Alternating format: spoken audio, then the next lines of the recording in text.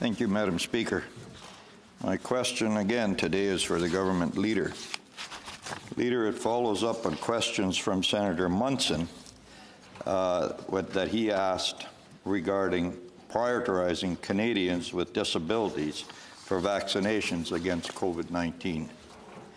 Senator Munson raised a report from the UK which showed people with disabilities comprised 59% of all COVID-19 deaths there, despite being only 17% of their population. Leader, yesterday you mentioned the National Advisory Committee on Immunization. This expert panel says the evidence of COVID-19 and vaccines is rapidly evolving. It has already revised its guideline twice on which groups to prioritize, including, Leader, to prioritize racialized groups ahead of disabled, as you said yesterday. Leader, has your government specifically asked the Advisory Committee to give priority to Canadians with disabilities for COVID-19 vaccination? And if not, why not? Senator Gould. Well, thank you for your question, and again for underlining the tragedy that is affecting so many Canadians, including those with disabilities.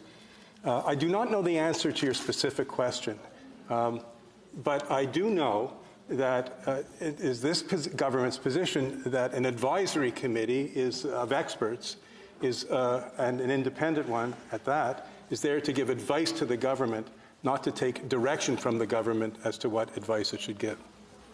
Senator Plitt. Senator Gould, the storytelling from your government about its so-called evidence-based decision-making has to stop.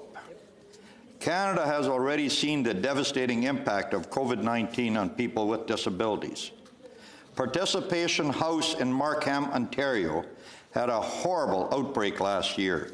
Nearly all of its residents tested positive, and 6 people tragically died.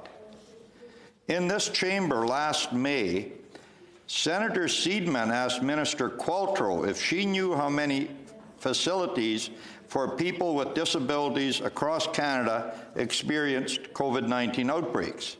The minister did not know. I put questions on the order paper in September, Senator Gould, in September for this information, and still no answers. I understand you can't give us answers on the fly here all the time. Leader, does your government know how many people with disabilities in Canada have died from COVID-19?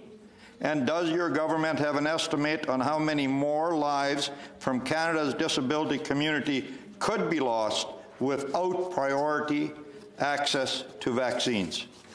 Senator Gould. Well, thank you again for your question.